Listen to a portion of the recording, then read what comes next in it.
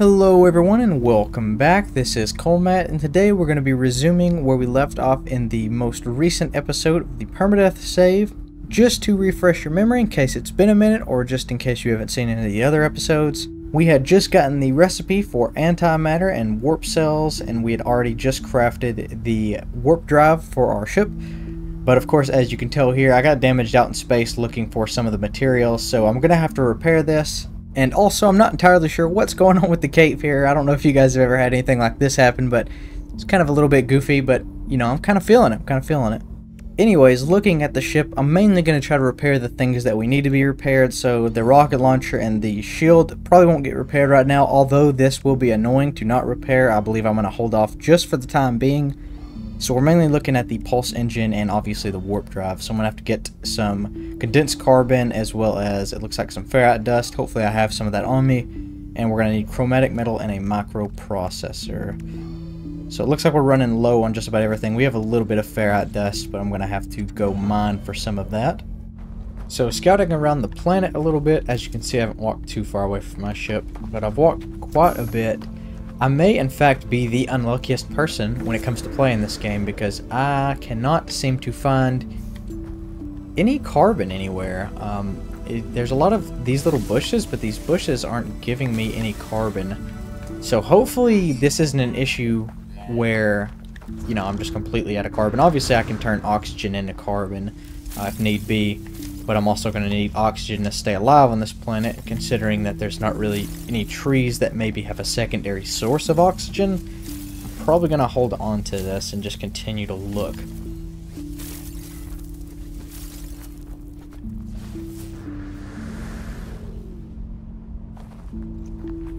Also, I'm being quite reckless. Since this is a low gravity planet, I have been not really watching fall damage. Hopefully that doesn't come back to bite me in the butt. If it does, I'm sure editing me will probably throw some sort of clip in now. Nope.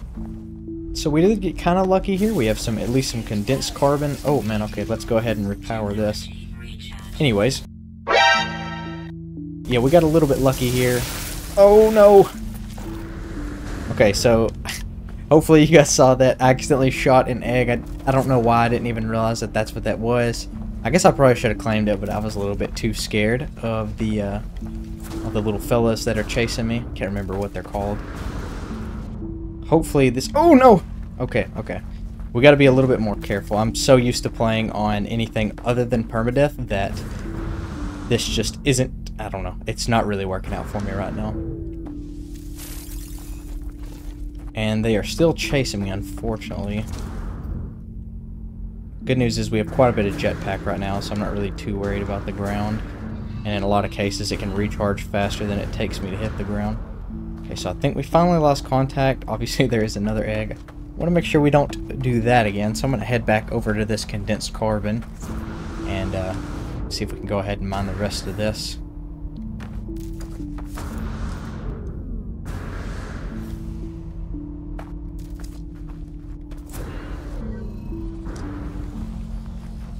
Okay, so we basically got it all to begin with. There is another egg I see down there, but we're going to try to avoid that. Go ahead and waste some carbon to refuel this. Might as well.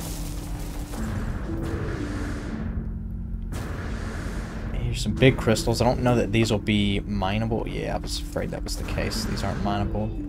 Is there any small ones hanging around? Yeah, we do have some small ones that we can mine. I believe what I'm going to do, since I'm so close to my ship, is rather than refueling with oxygen, I'm going to try to see if I can make it there and just refuel the systems with oxygen instead. Actually, I don't know that that'll work because it is life support rather than biohazard. Yeah, so it looks like I am going to have to unfortunately use oxygen. I don't know what I was thinking there. Okay, that's fine. We got it refueled, and obviously I'd already placed this down a few minutes ago hoping that there would be some nearby carbon. We're going to try to throw as little as possible. Oh no, okay, it's already filled.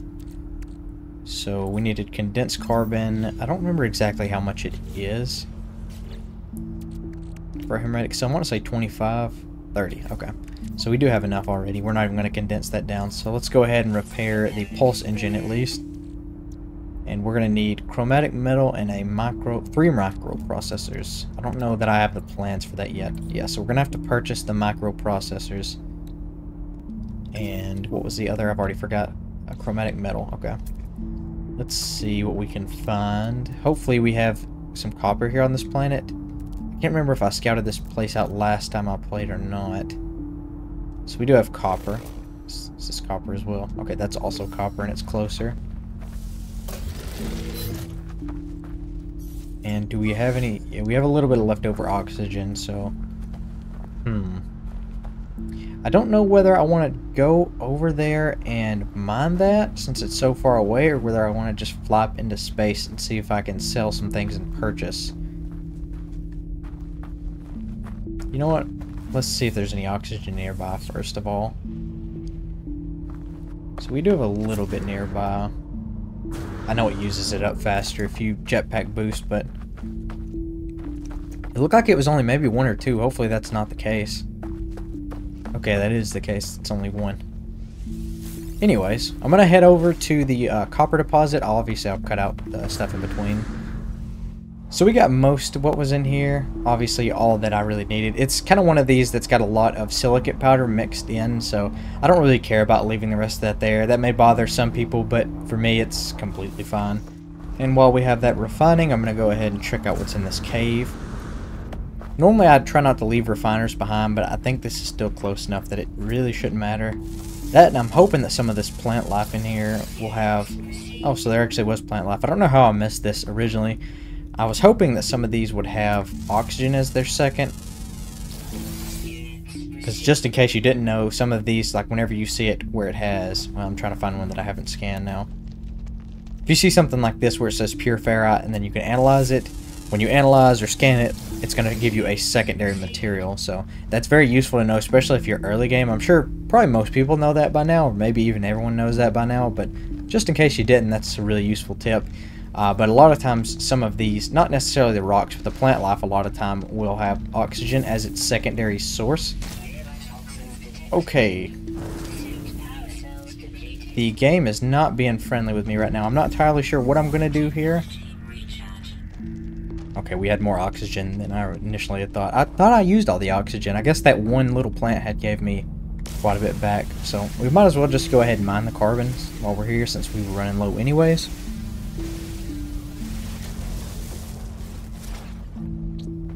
And I was planning on exploring the rest of the cave, but since the plant life's wanting to be a little bit mean to me right now, I think I'll take that as a sign and just go ahead and dip. Hopefully our copper is condensed. Just about. We at least have enough. We'll go ahead and let the rest of that refine. I keep pressing the wrong button. It's been such a long time since I've used a controller on here. And then, of course, as we've stated, I'm going to need to purchase the microprocessors. Now, I don't know that I have enough money to purchase them. I have 101,000, so hopefully that's enough. And I'm also hoping that my ship is fueled up. Okay. That is unfortunate. So we need dihydrogen, metal plating. Now obviously we're gonna have... Okay, we actually have hydrogen as... Or, well, dihydrogen and ferrite dust right here, so perfect. I'm trying to see if I can get the rest of this material here, but this sentinel is... he's not happy that I'm taking his material. He keeps coming over and investigating every so often. Now, I know you can stand from a distance and hit these, and a lot of times the sentinel can't figure out exactly where it's being mined from, but I don't know. It's kind of blends in with the blue grass here, so it's a little bit hard to see. I mean, obviously there's a crystal right there I can see, but even then, yeah, he's still mad at me. I guess that wasn't far enough away. So we're just going to leave him be. Kind of not mess with him. I'd rather not go ahead and end the save here. So metal plating, we do need more ferrite dust. Unfortunately, it's like I said, it's kind of hard to mine this whenever we have the police just scanning every move we do. Hopefully we can get enough of this while he's got his back turned to us. Because I think we only needed about 50.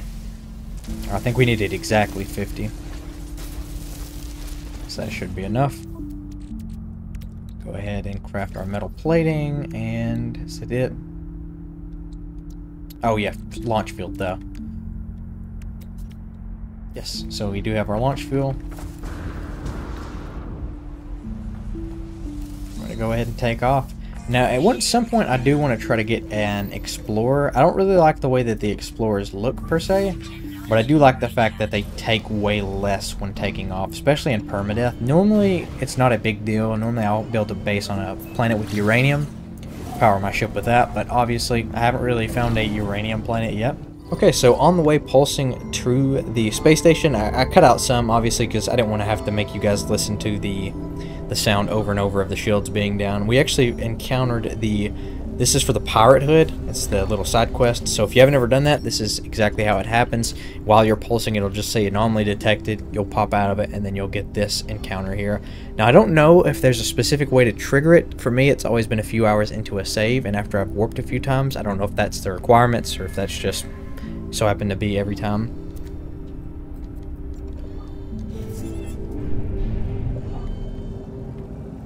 And that's really it. So that starts the quest. Obviously from here you would just pull up your warp map and then you would go to whatever is marked. So you can see it's right here next to me. That's probably where I'll go from here actually, because I don't want to go too far away, because there is that reset option on the quest markers, but sometimes it just doesn't want to work for me. So I'm not really going to mess with that and like get, you know, 20, 30 different systems away and then have to come all the way back here because I skipped the quest while it was active. Now that we're here, we're going to go ahead and just see how much these microprocessors cost. Again, I can't really remember, and I'm wanting to say that the prices are adjusted in Permadeath. I do like that. That's kind of nice how it's glitching through. You would think that they would make this a little bit wider, or I don't know, almost make the haulers have to land in different locations. Wow, this is a lot of haulers all at once. I do like haulers. I don't really like the look of these per se, but haulers are definitely nice. They used to be a lot better, especially back whenever haulers were the only ones that could have as much storage. And I know they can still have more storage than standard ships now, but it's just, I don't know. Back in early No Man's Sky, they were really, really useful.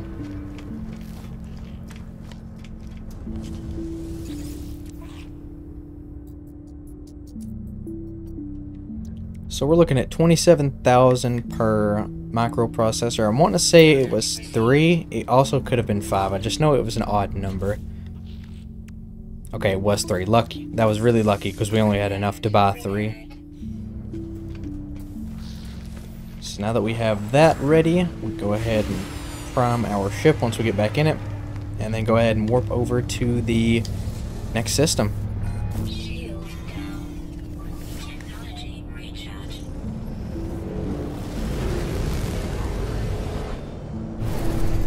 And again, we're going to go ahead and just jump over to the system with the pirate ship. Might as well go ahead and knock that out. And I don't believe the main quest is actually telling me to go to a specific system. I think it's just telling me to jump to another system, and then they'll make contact with me. I always thought that the warp in this game was pretty cool.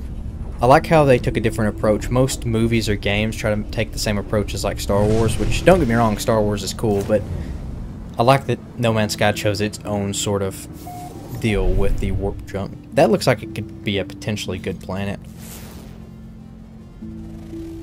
Okay, rainy planet, star bulb. Okay, that's not bad.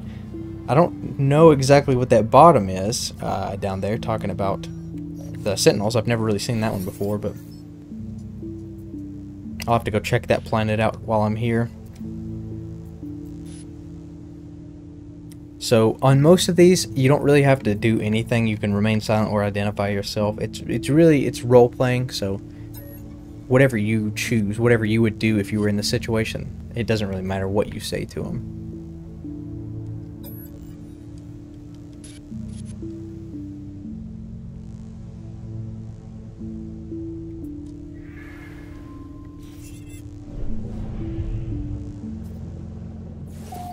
Okay, so we do have the new coordinates, and we should also have coordinates for our, or unless that is the coordinate, no, that's for Awakening, so that's the main quest. It looks like, okay, cool, it's the same planet for both the Echo coordinates and for the main quest. So while we're here, again, I just want to go ahead and knock this out. I also think you get a free ship. No, you definitely get a free ship from Artemis. Sorry if you haven't ever played the story, but you do definitely get a free ship right here. Now, I don't know, used to, I was thinking that it was random, but it seems like every time I've done this recently, it's always been an Explorer. I don't know if that's guaranteed, but hopefully in our case it is, because, again, I want an Explorer. They're better on gas mileage, if you will. And so, just in case I haven't ever said this, it's telling me the coordinates are right here. Obviously, with these main story quests, you want to kind of fly around looking before you land. So, for me, it's right here. It definitely is an Explorer, which is nice. And it's a symmetrical Explorer, which is even nicer because I can't stand them whenever they are two different wings. I don't know. Maybe that's just a weird thing for me, but I can't stand it if they're not the same. Plus, it's green, which is kind of nice. Not a huge fan of the, like, I don't know, eyeball looking at thrusters, but it'll work. And it's a B class, so it's an upgrade. Now, it's quite damaged, so I don't know necessarily that it's an upgrade, but we'll see what we can do. We'll definitely go ahead and claim it, because we can claim it for free. I believe we have, it's like, I want to say 5 slots, unless they've upped it since the last time I've got into my fleet. But once we get a freighter, this would automatically be stored there as well.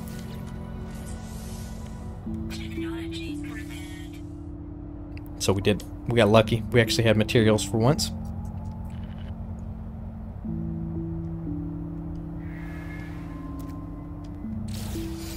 Okay, so now we have the plans for the advanced mining beam. Now, as far as I know, we don't actually have to install this right now, but we might as well, so that way it quits prompting us to install it. Oh, did it not install? Okay, there we go. Yeah, because we definitely don't have the materials, and I know I don't have enough for a wiring loom right now.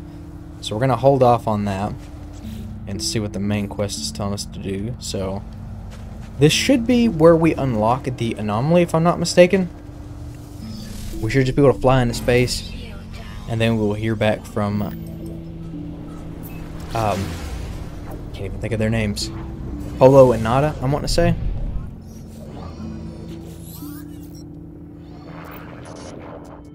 Yes, Polo and Nada. I always get it confused. I don't know if you guys are familiar with the channel Nolo Pata, so I get it confused with his channel a lot whenever I'm thinking of their names.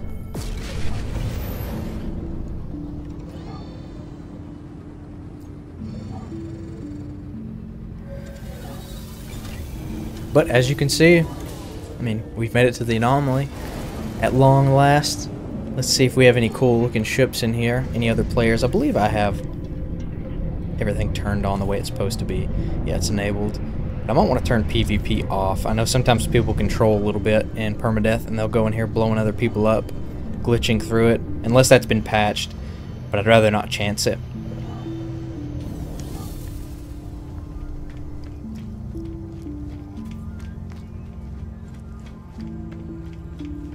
Trying to see if I could see whose name that was. Far from normal.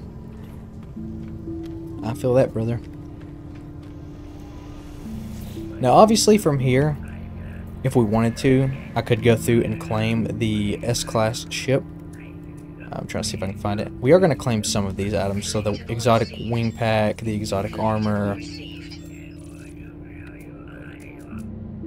But yeah, we could claim the golden vector if we wanted to. I don't know that I want to do that because I feel like that'd be a little too cheap. Let me know down in the comments if you think that I should or shouldn't do that. Because I can always come back and grab these later, now that we have it unlocked. Trying to see if there's any other items that I care about. Because I do want to get the Normandy once we have a freighter. I will definitely be claiming that, as well as, I want to say, you can also get, yeah, an organic. Oh no, well that's just the organic frigate. I definitely am going to claim the frigates, that's for sure. Okay, I think we're good for here, like for now. The rest of this seems to be banners and then eggs. I don't really care too much about the eggs at the moment. We will grab the trails that I can see. Okay, yeah, we went over everything. And then I believe, also, let me speak with them again. I want to say they've made it now where any Quicksilver items that have been purchased can stay.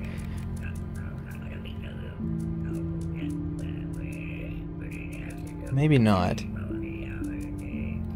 Okay, no, yeah, they definitely have. So we're going to claim everything in here that's available. I still have a lot of stuff to purchase, but I mainly try to go for the armor, and then obviously I do like some of these others.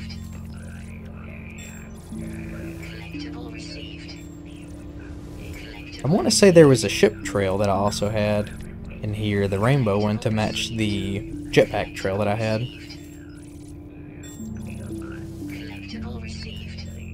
Maybe not. I definitely seen the jetpack trail because I claimed it, but I'm not seeing the other. We'll go ahead and claim these. Yeah, these, if you don't know, when you add them into your ship, they actually give you bonuses if you have them close together. As for what exactly each one does, I can't remember that off the top of my head, but yeah, all the figurines that you can find. Okay, there we go. Chromatic Starship Trail. I knew I had it. I just, for some reason, it's like it wasn't there.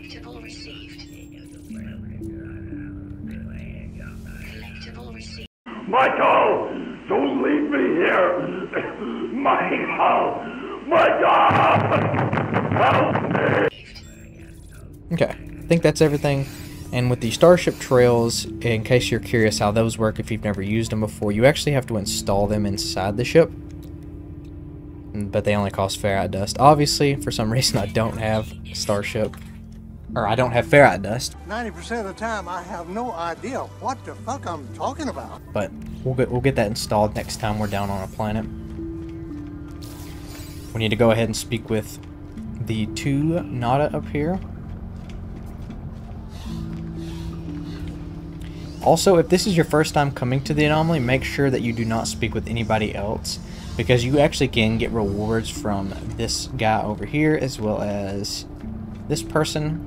They'll give you rewards, nanites typically, and then once you get your first starship, I can't remember exactly what it's called, but it's the thing you purchase from the black market guy in order to find the derelict freighters. After you purchase your first one, Helios will typically give you one per day, I want to say it is. So it's really useful if you're not like farming them and you're just doing them every so often. It's really nice to come in here, swing by and grab one. But again, you want to speak with Nada and Polo first, then you'll go back and speak with them. So we're going to ask about Artemis. I'm trying to leave these up as long as possible to let you guys read it, just in case you never have played No Man's Sky, or just in case you just didn't read it when you did play it.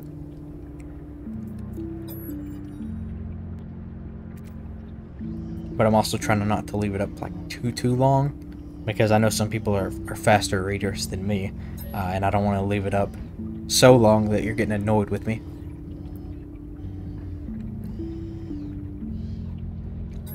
Okay, and so this is the last option we have.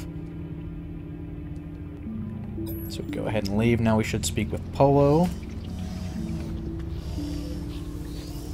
I always think Polo's kind of cool. The Geks always look super friendly. Obviously, I've said before, my favorite race is the Korvax. I know they're like a hive mind, but still, they just look really cool. So that's why I typically always make my character look like them.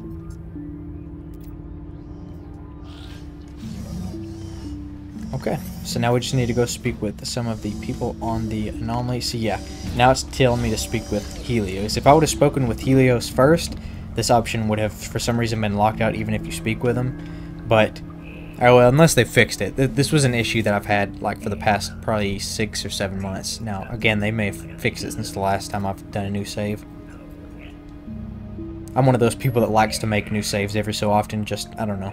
I'll beat the main story and then I'll start over again, because this is one of those games where it truly feels different every time you play it, just because of like the randomness of the planets and the ships and the multi-tools that you can get. I don't know. It's just always so fun to me.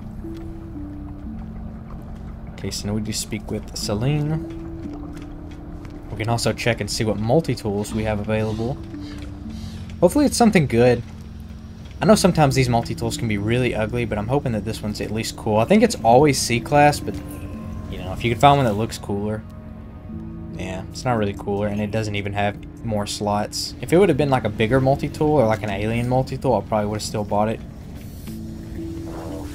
Or well, I would have thought about buying it because I don't have money. So I would have looked at it with the intent to purchase. And we have a little bit of nanites here. So mainly, the main things that I always look for when you come in here is going to be the personal refiner. Now you do unfortunately have to purchase the hazmat gauntlets first in order to buy the personal refiner, but you know, if you're someone who uses these anyways, then it's not really that big of a deal. I don't typically pick up the flora, the hazardous flora, so to me these are always a waste, and it's unfortunate that I have to purchase them first, but that's always one of the good things to go for. Another really good one to go for is these oxygen ones here, as well as any jetpack upgrades besides maybe rocket boots. I know rocket boots, I've tried to use them in the past, especially I've played in VR. They're not that great. And then the translators are also really good. I know some people say just to use the last one, but I like to use all three just to learn as many words as possible. But we'll go ahead and purchase the hazmat gauntlets. Okay. So now we can install that if we wanted to. I don't really want to, so let's see if we have anything else. We don't have any salvage data, but we maybe can buy something for our ship.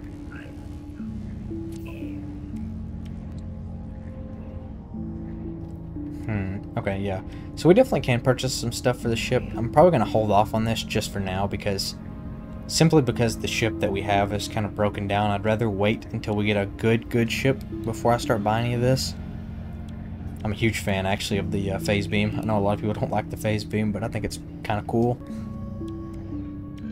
But yeah, we'll definitely be coming back for these because I want the different drives as well as the different hyperdrives as well. These will help us get further, also go to different systems, and then eventually we'll come back and get all the scanners, especially this cargo scanner. It's kind of unfortunate again that it's locked at the bottom, but this one is super useful if you do any pirating.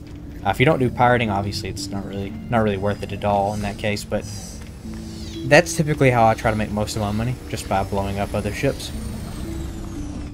Kind of wandered around for a minute figuring out what to do because I had it still stuck to this. It just kept telling me to explore. Eventually I figured out I needed to go back into the log and swap it back over to space anomaly. I don't know why I swapped it off for, but anyways, we go speak with Nada now, and he should give us some quicksilver. Maybe not the first time, but I know he normally gives you quicksilver and nanites every time you come speak with him.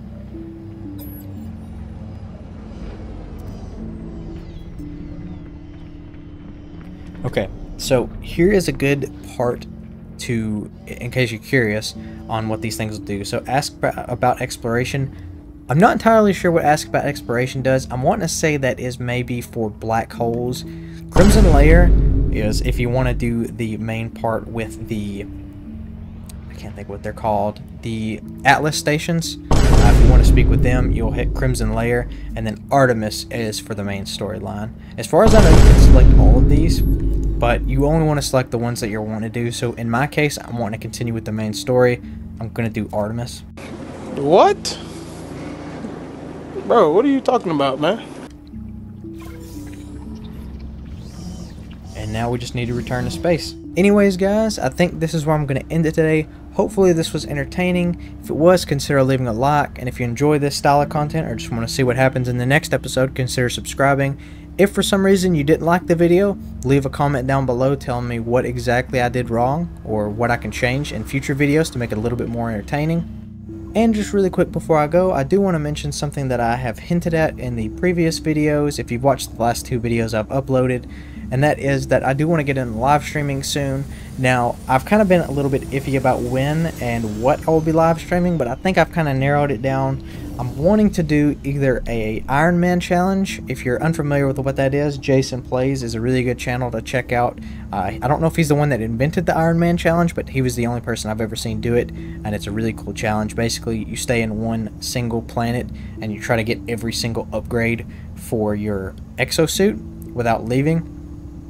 Or the other option is like a no starter ship challenge. That one I also want to do. I think that one's probably a little bit more higher priority, but just let me know down in the comments which one you guys would rather see. And as far as like a date wise goes, I'm wanting to try to stream maybe sometime mid next week. I don't know. I really want to stream tomorrow, which would be for me Sunday the 9th, but I don't know. I haven't really decided yet. I'm still a little bit nervous about live streaming, so I don't know. I'm trying to build up my courage in order to live stream. It's a little bit different whenever you're speaking like live with people rather than in these videos edited. So I'll figure that part out, but just leave a comment down below on which one of those two you would rather want to see, and I will have it posted probably, I don't know, probably a day or two beforehand on when exactly I'm going to stream, like what time and I guess what day.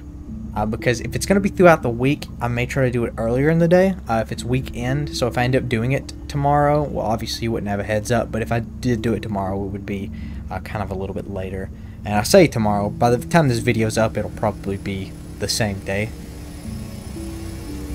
Anyways, guys, I don't know. I've been babbling on for a little bit too long here. Thank you so much for watching. This has been Colmatt. Peace out.